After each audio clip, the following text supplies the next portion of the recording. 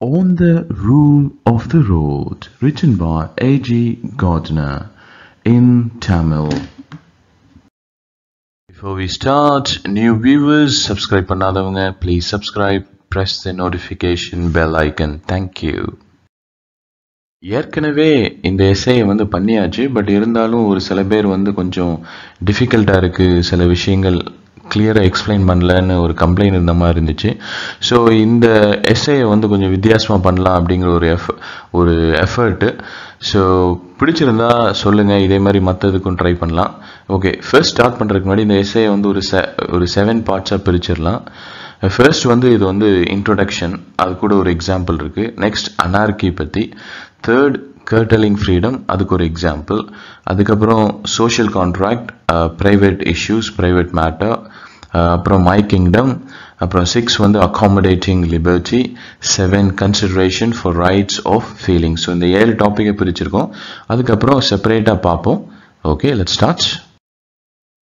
நாம் ஃபுல்லாக ரீட் பண்ண போகிறதில்ல, இம்பார்ட்டன்ட் பாயிண்ட்ஸை மட்டும் சிம்பிள் இங்கிலீஷ்லையும் தமிழ்லையும் பார்த்துருவோம். நினச்சி பாருங்கள், ஒரு லேடி ஒரு volt lady traffic, middle of the traffic இருக்கும்போது ஒரு பிஸி ரோட், பெட்ரோகோலில் பிஸி ரோடில் அப்படி தன்னோட பையை எடுத்துகிட்டு அப்படி மிடிலாக நடந்து போகிறாங்க. அப்படி நடந்து போனோன்னா மற்ற காரில் போகிறவங்க, பஸ்ஸில் போகிறவங்க, பைக்கில் போகிறவங்கலாம் என்ன ஆகும், அவங்களாம் நிற்க வேண்டியதாக இருக்கும். இந்த லேடி மட்டும் நடந்து போகிற வரைக்கும் வெயிட் பண்ணணும். ஸோ அப்படி இருக்கும்போது அங்கே அந்த டிராஃபிக்கில் அந்த வெஹிக்கிளில் இருக்கிறவங்களாம் சொல்கிறாங்க, ஏமா நடந்து போகிறதுக்கு தான் தனி இடம் இருக்குல்லாமா, அங்கே நடக்க வேண்டியதானு. உடனே அந்தம்மா சொல்லுது, அதான் சுதந்திரம் இருக்குல்ல, நான் எங்கே வேணால் நடப்பேன், நான் நினச்ச இடத்துல நடப்பேன், உனக்கு என்ன அப்படின்னு சொல்லிட்டு போகுது. இப்படி எல்லாரும் நினச்சான்னா ரோட்டில் ஒரு குழப்பமான சிச்சுவேஷன் இருக்கும். So in English, an old lady was walking with a basket in the streets of Petrograd in the middle of the traffic on a main road. So the others, or the vehicle owners, they stopped and asked her, why are you doing this? They told her the road is for vehicles, so for the pedestrians, பாதசாரிகளுக்கு, there is a pavement, you can walk on that. But she replied, I'm going to walk where I like. So now imagine if everyone does this, then such liberty, such freedom would be a universal chaotic situation. Second topic, anarchy. இப்படி எல்லாரும் தான் நினைச்சதெல்லாம் பண்ணினா என்ன ஆகும், அனார்கி இருக்கும். So everybody would be getting in everybody else way. ஒருத்தரும் வேலை செய்ய முடியாது, எல்லாரையும் தொந்தரவு பண்ணிட்டு இருப்பாங்க. Individual liberty would have become social anarchy. இப்படி ஒரு தனி மனித சுதந்திரம் என்ன ஆயிரும்னா, சொசைட்டியில் யாருமே யாரு சொல்ல கேட்காம ரொம்ப குழப்பமாக கவர்மெண்ட் வேலை நடக்காது, ரோடில் டிராஃபிக் ஒழுங்காக மூவ் ஆகாது, எந்த வேலையும் சுத்தமாக நடக்காது. அனார்கி. curtailing freedom, rule of the road. அதாவது ஒவ்வொருத்தரும் தன்னோட சுதந்திரத்தை கொஞ்சம் கம்மி பண்ணிக்கிட்டா, கொஞ்சம் விட்டு கொடுத்தா இந்த ரூல் ஆஃப் த ரோட் நடக்கும். இது இந்த S A rule of the ரோடுனா only ரோடை பற்றி மட்டும் சொல்கிறது இல்லை, இது சுதந்திரம், தனி மனித சுதந்திரத்தை பற்றி கொஞ்சம் டிஸ்கஸ் பண்ணுற S A. So if everybody talks about freedom, if everybody talks about liberty like the old lady, then it's going to be difficult. So let's look at the meaning of rule of the road. It means liberties of all may be preserved, the liberties of everybody must be curtailed. அதாவது எல்லாரும் சுதந்திரம் பேசி இருந்தா அந்த old lady மாதிரி குழப்பத்தை தான் உண்டாக்குவோம் ரோட்ல. நாம பார்ப்போம் ரூல் ஆஃப் த ரோடுனா என்னன்னா, தனி மனித சுதந்திரத்தை நம்ம காப்பாற்றணும் அப்படின்னா எல்லாரும் தங்களோட சுதந்திரத்தை கொஞ்சம் விட்டு கொடுக்கணும். இப்போ அதுக்கு ஒரு எக்ஸாம்பிள் பார்ப்போம். ஒரு போலீஸ்மேன் இருக்காரு, பிக்கடலி சர்க்கஸ்ங்கிற ஒரு ரோடு, மெயின் ரோடு, பிஸியான ஒரு மெயின் ரோடு, அண்ணா சாலை, மவுண்ட் ரோடு. இப்போ சென்னையில் பீக் ஹவர்ஸில் எடுத்துக்குவோம். ஒரு ரோட்டில் டக்குன்னு ஒரு போலீஸ்காரர் மிடில் ஆஃப் த ரோடில் வராரு. மிடில் கையை போடுறாரு, எல்லாரும் நிறுத்துங்கிறாரு. போலீஸ்காரர் என்னன்னா சுதந்திரத்தை காப்பாற்ற வேண்டியவர். ஆனால் இவர் என்ன பண்ணுறாரு, கொடுங்கோல் ஆட்சி மாதிரி சில விஷயங்கள் பண்ணுறாரு அப்படின்னு நினைப்பீங்க, ஒரு கொடுமை பண்ணுறதா நினைப்பீங்க. இப்படி மிடில் ஆஃப் த ரோட் நான் வேகமாக பிஸியாக போயிட்டுருக்கேன், என்னை போய் நிறுத்த சொல்கிறாரே அப்படின்னு சொல்லி உங்கள் மனசில் ஒரு ஃபீலிங் இருக்கணும். ஏன்னா நீங்கள் வேகமாக ஆஃபீஸ் போகிறீங்க, உங்களோட காரை வந்து நிறுத்த சொல்லிட்டாரே அப்படின்ட்டு உடனே என்னோட சுதந்திரத்தை இவன் வந்து கட்டுப்படுத்திட்டானே அப்படின்னு மனசில் ஒரு ஃபீலிங் இருக்கும். எப்படா என்னை வந்து நீ நிறுத்தலாம் அப்படின்னு ஒரு ஃபீலிங் இருக்கும். அதாவது let's look at an example. A policeman, say, at a Piccadilly circus, he steps into the middle of the road and puts out his hand. In reality, he is not a symbol of tyranny, but of liberty. That's the fact. But you, the driver, may not think so, because you are in a hurry. You want to go quickly. You see your car is stopped by a policeman, and you think the policeman is very rude, and you think your liberty, your freedom has been stopped. So you feel that how dare this fellow interfere with my freedom on a public highway. மனசுக்குள்ள வந்து ஐயோ இந்த மாதிரி நம்மளை வந்து நிறுத்திட்டானே அப்படின்னு தோணுனாலும் நீங்கள் reasonable பர்சனாக இருந்தால், கொஞ்சம் யோசித்து பார்க்குறவராக இருந்தால் என்ன நினைப்பீங்க? ஓகே, நம்மளோட நிலத்துக்கு தான் வந்து இவர் வந்து நிறுத்துறாரு, இப்படி வந்து டிராஃபிக்கை வந்து இவர் நிறுத்தி கரெக்டாக விடலைன்னா என்ன ஆகும்? ஒருத்தருமே கிராஸ் பண்ண முடியாது, ஏன்னா இது வந்து ஒரு பிஸி ரோடு. இப்போ இந்த பிரச்சனையில் என்னாச்சுன்னா, நீங்கள் மனசுக்குள்ளே உங்களோட ஃப்ரீடத்தை வந்து கொஞ்சம் கட்டுப்படுத்திட்டு அப்போ தான் வந்து எல்லாருமே ஒரு சோஷியல் ஃப்ரீடம் இதெல்லாம் வந்து என்ஜாய் பண்ண முடியும், இது வந்து கரெக்டாக இருக்கும் அப்படிங்கிற ஒரு இதை வந்து உருவாக்குறீங்க. So now if you're a reasonable person, you would think he is not interfering with my freedom. If he doesn't do this, then crossing the busy road would be chaotic, would be dangerous. So now what you've done is you have submitted to a curtailment of reducing your private liberty so that everyone can enjoy a social order which makes your liberty, your freedom a reality. Next topic, social contract.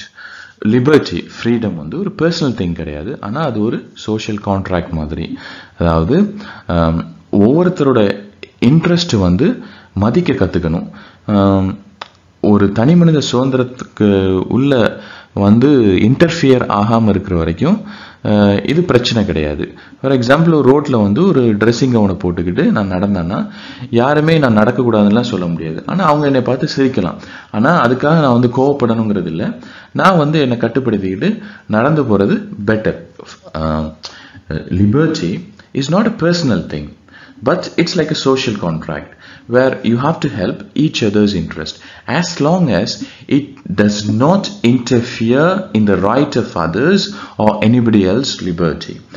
I can be free to do what I like. For example, if I choose to go down the road in a dressing gown, nobody can say I shouldn't. People may laugh at me, but I have the liberty not to react to them. இன்னும் கொஞ்சம் personal examples பார்ப்போம். அதாவது என்னோட ஹேரை எப்படி வேணால் type பண்ணிக்கலாம், கருப்பா, ரெட்டா, பிளாக்கா, ப்ரௌனா, எனக்கு இல்லைப்பா. முஸ்டாஷ், மீசையை, தாடியை எல்லாம் எடுத்துடலாம், இந்த கோட்டை போட்டுக்கலாம், இந்த சாண்டலை வந்து செருப்பு அணிஞ்சிக்கலாம், பிளட்டுக்கு லேட்டாக போகலாம், சீக்கிரம் எந்திரிக்கலாம், இதுக்கெல்லாம் யாருக்கும் பெர்மிஷன் நான் கேட்க வேண்டியதில்லை. அதே மாதிரி நான் வந்து இந்த கடுகை போட்டு மட்டன் சாப்பிட்றியா அப்படின்னு அடுத்தவங்க கூட கேட்க வேண்டியதில்லை. இந்த ரிலிஜன் ஃபாலோ பண்ணுறியா, இந்த மதம் ஃபாலோ பண்ணுறியா, இந்த 2 வீலர் ஓட்டுறியா, வேர்ட்ஸ் வர்த்தம் வாசிக்கிறியா, இந்த ஷாம்பெயின் தான் சாப்பிட்றியா, இப்படின்னு 1000 விஷயங்களில் வந்து நீ வந்து எல்லாரும் அவங்கவுங்கள அவங்கவுங்கள ஒரு சந்தோஷப்படுத்துறதுக்காக பண்ணுறாங்க. அதுக்கு வந்து அடுத்தவங்க வந்து தொந்தரவு பண்ண வேண்டிய தேவையே கிடையாது.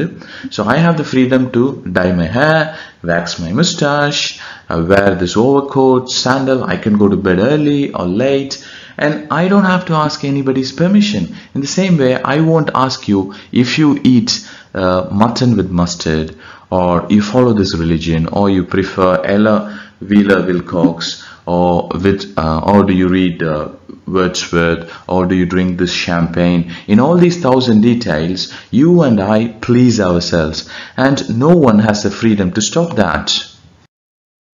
அடுத்த topic, my kingdom with example. அதாவது எனக்குன்னு ஒரு சாம்ராஜ்யம் இருக்குது, அதில் வந்து நான் தான் ராஜா, நானே மந்திரி. அது வந்து நான் வந்து கரெக்டாக செயல்படலாம், தப்பாக செயல்படலாம், கோவமாக இருக்கலாம், ஈஸியாக இருக்கலாம், ரூல்ஸை ஃபாலோ பண்ணலாம், வித்தியாசமாக பண்ணலாம். ஆனால் அந்த சாம்ராஜ்யத்தை விட்டு வெளியே வந்துட்டா அடுத்தவங்களோட விஷயங்களுக்கு நான் வந்து விட்டு கொடுக்கணும். உதாரணமாக வந்து நான் வந்து பெரிய கிட்டார் வாசிக்கிறவனா இருக்கலாம், ரொம்ப ஒரு ட்ரோம்போன் ஒரு இன்ஸ்ட்ருமெண்ட்டை வந்து காலையில் 3 மணிக்கு சவுண்டாக வந்து வாசிச்சா என்ன ஆகும்? சென்னை மாதிரி இடத்துல யாரும் கண்டுக்கிறது இல்லை இந்த காலத்தில். பட் ஃபேக்ட் என்னென்னா, ரொம்ப சவுண்டாக வந்து கிட்டார் வாசிச்சா என்ன ஆகும்? தூங்கிட்டு இருக்கவங்களுக்கு தொந்தரவு இருக்காதா? 3 மணிக்கு 2 மணிக்கு நல்லா தூங்கிட்டு இருப்பேன். எவனாவது ஒருத்தன் வந்து ஒரு சரி நல்லா வாசிச்சா பரவாயில்ல, ஏஆர் ரஹ்மான் மாதிரி வாசிச்சா சரி ஓகே, கேட்டுக்கிட்டே தூங்கலாம். அதுக்கு ஆப்போசிட்டாக உட்காந்து 3 மணிக்கு 2 மணிக்கு வாசிச்சா என்ன ஆகும்? எல்லாத்தையும் கோவப்படுத்துன மாதிரி ஆச்சு. ஒரு எவரெஸ்ட் மவுண்டனில் போய் வந்து மலை மேலே போய் உட்காந்து பண்ணால் யாரும் கேட்க மாட்டாங்க. ஆனால் வந்து ஒரு தெருவில் உட்காந்துட்டுன்னா பக்கத்தில் நெய்பர்ஸ் கோவப்படுவாங்க, பக்கத்தில் இருக்கிறவங்க வீட்டில் உள்ளவங்களே வந்து ஏன்டா தொந்தரவு பண்ணு அடிச்சு விடுவாங்க. ஸோ அடுத்தவங்களோட சுதந்திரத்தை வந்து தொந்தரவு பண்ணக்கூடாது.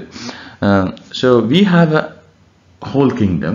In that kingdom we can rule alone. We can choose what we want. We can be wise, we can be ridiculous, harsh, easy, conventional, or odd. But if we step out of that kingdom, my personal freedom shouldn't interfere with another person's freedom. So I can like to practice my guitar or trombone from midnight till 3 in the morning. If I go to Mount Everest, I am free to do what I like. But if I do it in my bedroom, my family will object. If I do it in the street, the neighbors will tell me it shouldn't interfere with their freedom to sleep quietly. இது வந்து ரொம்ப முக்கியமான விஷயம். Accommodating liberty, சுதந்திரத்துக்கு வந்து விட்டு கொடுக்கறது மாதிரி. there are a lot of people in this world. ரொம்ப நிறைய பேர் இருக்காங்க. எல்லாரும் அடுத்தவங்களோட சுதந்திரத்தை கொஞ்சம் விட்டு கொடுக்கணும். ஆனால் நாம் இதை மறந்துடுறோம். என்ன நினைக்கிறோன்னா, அடுத்தவங்களோட தப்பை தான் வந்து நாம் வந்து ரொம்ப யோசிச்சுக்கிட்டு இருக்கோம். there are a lot of people in the world, they have to accommodate everyone's liberty, but we all forget this and we focus on other people's mistake than looking at ourselves. Consideration for the rights, அதாவது ஒவ்வொருத்தரும் எல்லாரோட சுதந்திரத்தை கொஞ்சம் விட்டு கொடுத்தானா சொசைட்டியில் அதுதான் ஒரு ஃபவுண்டேஷன். இதெல்லாம் சின்ன விஷயம்தான். உதாரணமாக ஒரு ரோட்டில் வந்துட்டு சில பேர் வந்து தப்பாகவே கார் ஓட்டலாம், ரூல்ஸை வந்து மதிக்காமல் நடக்கலாம். ஆனால் வந்து நாம் உடனே வந்து ஒரு ஜட்ஜ் ஆயிடுறோம். சின்ன தப்பு ஏதாவது லைட்டாக ஒருத்தர் இப்படி கிராஸ் பண்ணால் கூட ஏதோ நாம் வந்து உடனே பெரிய ஜட்ஜ் ஆகிட்டு நான் தான் சிவிலைஸ்டு, அவன் பட்டி காட்டான் அப்படின்னு உடனே சொல்ல ஆரம்பிச்சிடுறோம். யாருமே அடுத்தவங்களுக்கு விட்டு கொடுக்கணுங்கிற எண்ணமே வந்து இருக்க மாட்டேங்குது. ஆனால் இந்த மாதிரி சின்ன சின்ன விஷயந்தான் வந்து வாழ்க்கையை வந்து கொஞ்சம் சுதந்திரமாக்கும், அதே நேரத்தில் கொஞ்சம் சந்தோஷமாக்கும், வாழ்க்கையில் வந்து கோபப்படாமல் நம்மளோட வாழ்க்கையை நடத்துறதுக்கு உதவும். Everyone should consider the rights of others and feelings of others. These are small things, but if you observe that, rather than passing judgment on others that he is civilized, he is uncivilized and I am civilized, it's not good.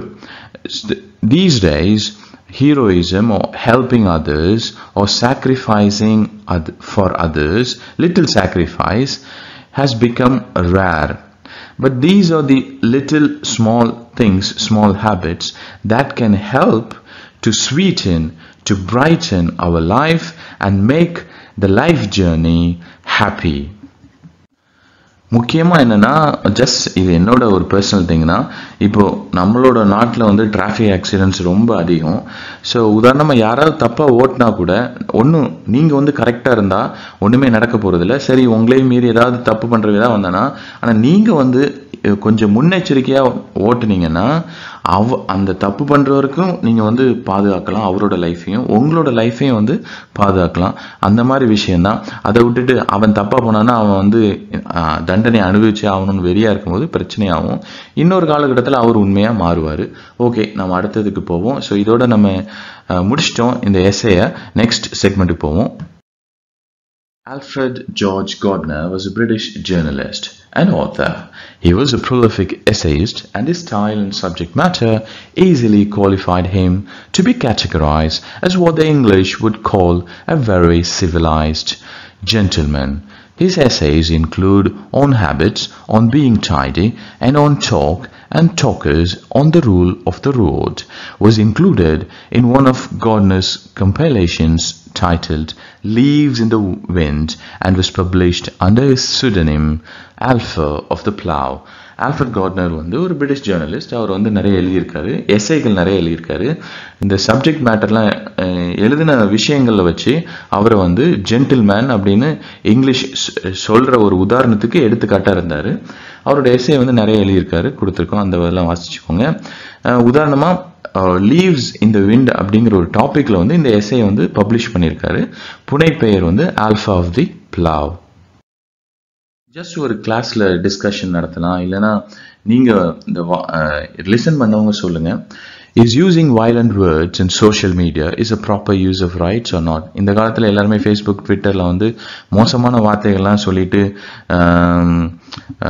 பதிவுகள்லாம் பதிய விடுறாங்க. இது வந்து தனிமனித சுதந்திரத்தை வந்து follow பண்ணுறதா follow பண்ணலையா? உங்களோட வியூஸை வந்து காமெண்ட்ஸ் பாக்ஸில் எழுதுங்க. ஒரு சின்ன ரீடிங் ப்ராக்டிஸ் நம்ம இங்கிலீஷ் இம்ப்ரூவ் பண்ணுறதுக்கு, ப்ரொனவுன்சியேஷன் இம்ப்ரூவ் பண்ணுறதுக்கு. A stout old lady was walking with a basket down the middle of a street in Petrograd, to the great confusion of the traffic and with no small peril or risk to herself. It was pointed out to her that the pavement was a place for pedestrians, but she replied, I am going to walk where I like. We have got liberty now. It did not occur to the dear old lady that if liberty entitled the pedestrian to walk down the middle of the road, then the end of such liberty would be universal chaos. இன்னொரு segment புக்கில் இருந்துச்சு, அதாவது நவுனும் வேர்புக்கும் உள்ளது. ஒரே வார்த்தை நவுனாகவும் இருக்கலாம், வேர்பாகவும் இருக்கலாம். ப்ரொனவுன்சியேஷனில் தான் நம்ம வித்தியாசத்தை வந்து கண்டுபிடிப்போம். கொஞ்சம் இங்கிலீஷ் மேலும் கொஞ்சம் இம்ப்ரூவ் பண்ணுறதுக்கு, இல்லை கொஞ்சம் க்ளோஸாக அப்சர்வ் பண்ணுறதுக்கு, நாலேஜ் இம்ப்ரூவ் பண்ணுறதுக்கு உள்ளது. கான்ட்ராக்ட் அப்படிங்கிறது நவுன், கான்ட்ராக்ட்ங்கிறது வேர்ப். முதல் சிலபிளில் உச்சரிக்கிறது வந்து என்றைக்கும் நவுனு, ரெண்டாவது சிலபிளில் உச்சரிக்கிறது verb. Conduct, conduct. Object, object. Subject, subject. Present, present. Desert, desert. Project, project. Refuse, refuse. Address, address. நம்ம இந்த வீடியோவில் சில புது அப்ரோச்சஸ்லாம் ட்ரை பண்ணியிருக்கோம். பிடிச்சிருந்துச்சுன்னா சொல்லுங்கள், இல்லை எதுவும் மாற்றணும், ஏதாவது உங்களுக்கு ஒரு ஐடியா இருந்துச்சுனாலும் காமெண்ட்ஸ் பாக்ஸில் எழுதுங்க. ஓகே, தேங்க்யூ ஃபார் வாட்சிங். See you in the next video. Please subscribe if you haven't. Thank you very much.